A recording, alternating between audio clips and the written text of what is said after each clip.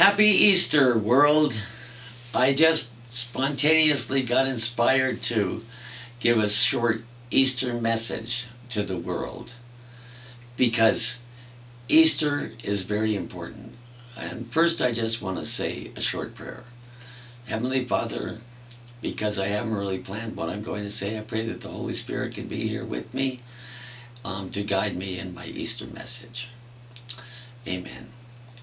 So Easter is very, very important. And we had a wonderful Easter service today over at the Word of Life Assembly of God Church.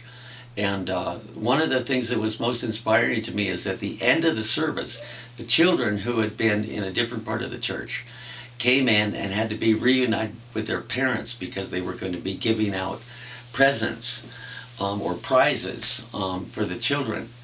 And so the children came in and their parents were standing up.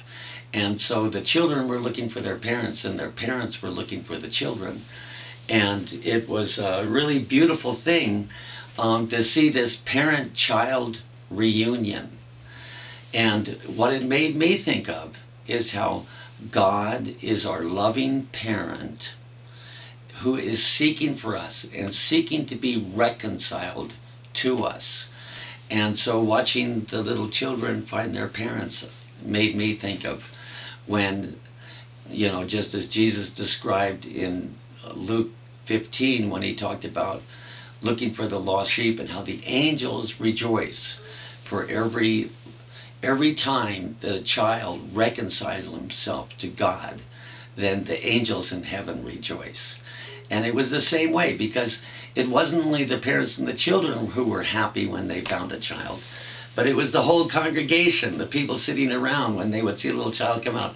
Oh, mommy, daddy, and the parents, welcoming them back and picking them up and giving them a hug. So, you could see the Father's heart in that, in that part of the service. So resurrection is extremely important. The Gospel of John says that God sent the light into the light came into the world so that whoever believed in him gained the power to become sons and daughters of God. Not born of the flesh or of the will of man, but born of God. So Jesus came to the world so that we could be reconciled to our Father who is in heaven. And Jesus had been carrying on his ministry in Galilee and in Judea and in Samaria. And the culmination of his ministry was that he was rejected by the people, rejected by the Jewish leaders, and crucified by the Romans under the authority of Pontius Pilate. And so everybody thought that he was dead. And even at the cross, none of his disciples, according to the records in the synoptics, were there. The only ones that were a handful of women. And they thought he was dead. And they put him in a tomb. And then Mary Magdalene, after the Sabbath, went to the tomb, and the door was open, and Jesus wasn't there. And then as she was walking out, then Jesus met with her. And so Mary Magdalene then was the first one to realize that Jesus wasn't dead. She went to go tell the disciples and they didn't believe him. They didn't find out until some time afterwards. Everybody thought that Jesus was dead. So the resurrection is a major thing because then subsequently Jesus appeared to 2 on the road to Emmaus. Jesus met with his 11 disciples and they were all able to see that the man whom they believed was the Son of God and the Messiah, and then thought that he had been killed. And so they were in a state of shock and disillusion.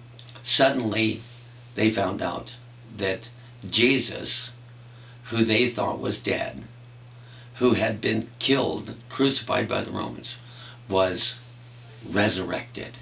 And that's what we celebrate today. That's what we're celebrating on Easter. Because that was the rebirth of hope. The Christian movement started from that time.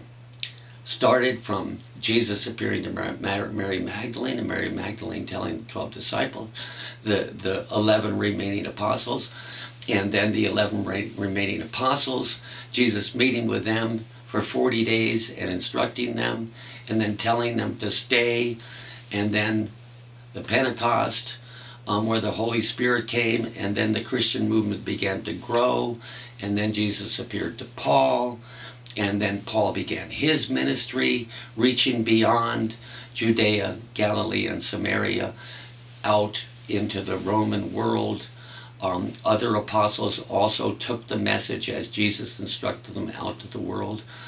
And the message is that if you believe in the words that Jesus spoke, then you could pass from death to life and be reborn as sons and daughters of God.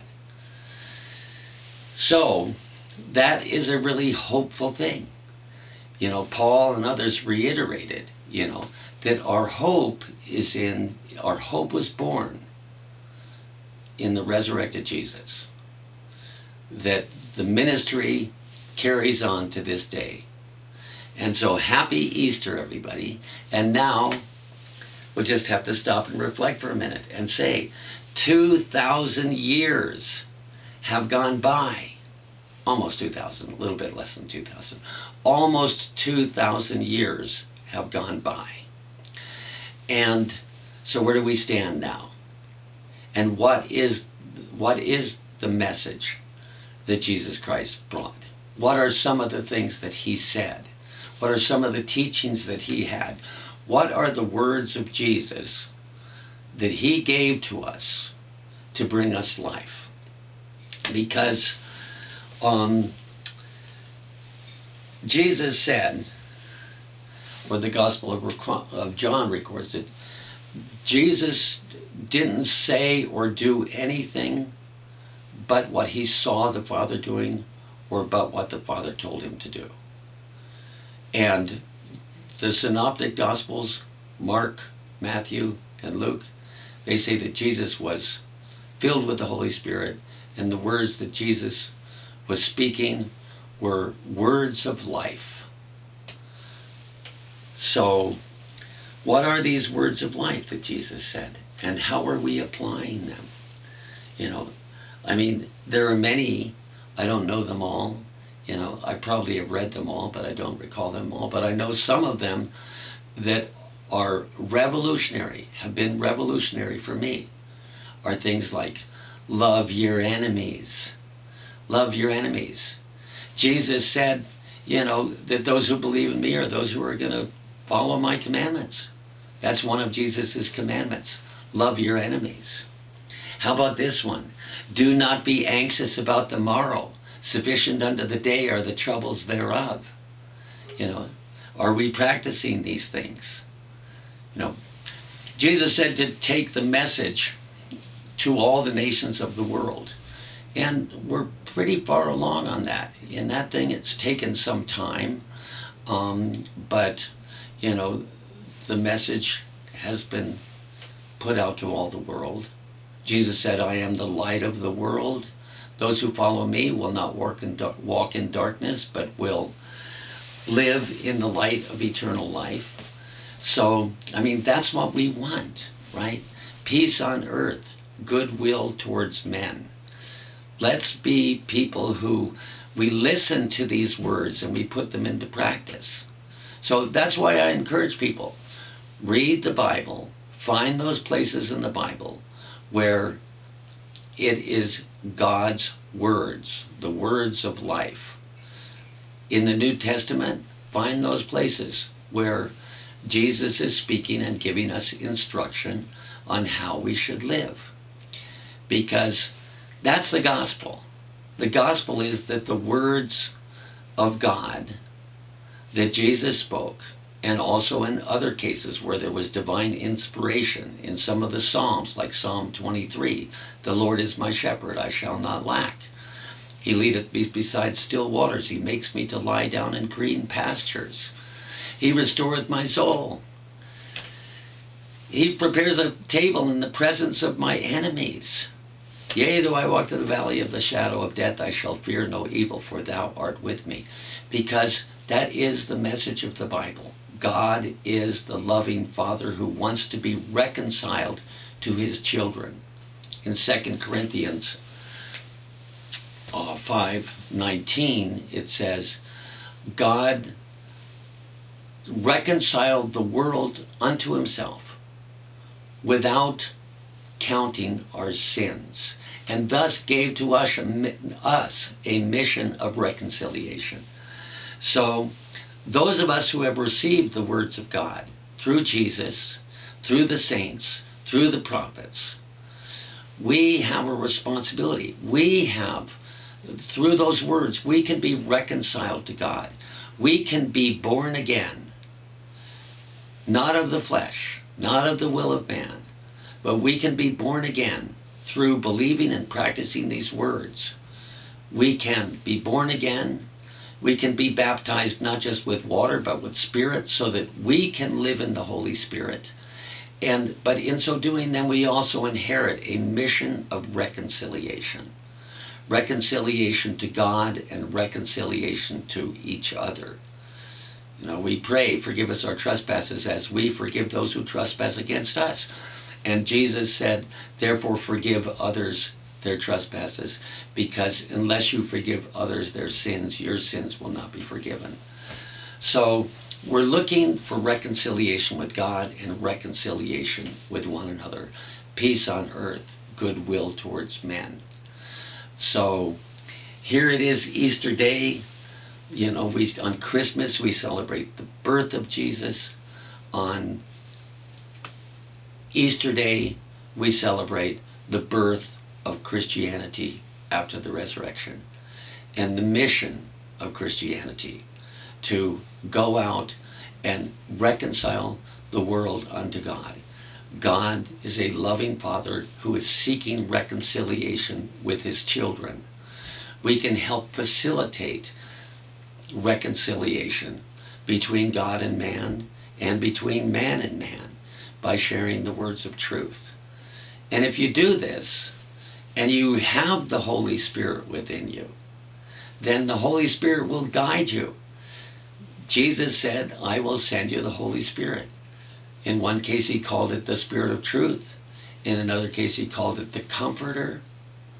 But however you perceive it, when you have the Holy Spirit within you, then the Holy Spirit, just as Jesus said in his prayer in John 17, that in that day you will know that I am in the Father, and the Father is in me, and I in you, and we are all one. And so he gave us a commandment. One of the last commandments he gave to his disciples. He said, therefore, after he washed the disciples' feet in John chapter 13, and he said, so this day I give to you a new commandment, that you love one another. So God loves us. We need to love one another. Happy Easter.